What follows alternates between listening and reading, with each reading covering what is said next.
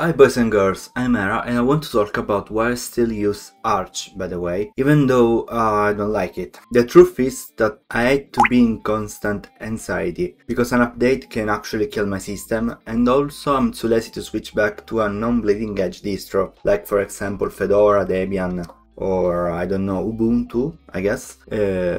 So I'm still with Arch. The reality is just that Arch, despite being a bleeding edge distro, is super stable on my system. And I even edit the repos. I use a custom version of Pacman from the CacheOS repository, and with all the modification, every update is fast and strangely enough reliable. Also thanks to Arch, I can learn more about Linux with manual install and the great documentation. Yeah, I know, I stole Gen 2, so technically I'm already know more than a normal Linux user. But guess what? I'm still a beginner. I'm still learning how to do script in Bash, or to make everything cohesive with my ecosystem. I'm still learning, even though I use Linux for about 6 years and more. Arch is not a stable distro, but for some reason I have less problem with it than Debian or Fedora, because usually Debian kills itself after an update. Yes, I destroy Debian more than Arch Linux. I don't know why, I don't know how. Honestly, I don't know. And also Fedora on my system disables some kernel function that I need. Yeah, I know.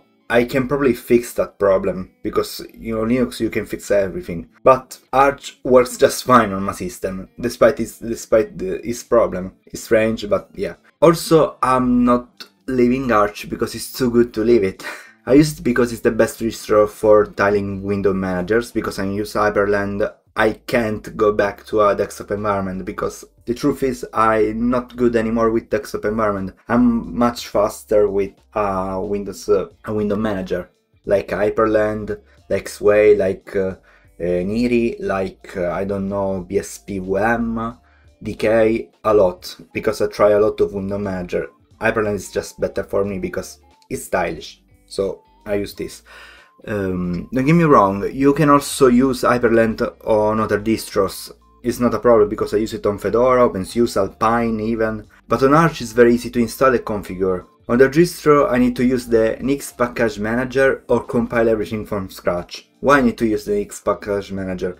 Because for example, if you want to use Hyperland on Ubuntu or Debian, that they usually have stable packages, so old packages but stable, you can't even use the latest version of Hyperland.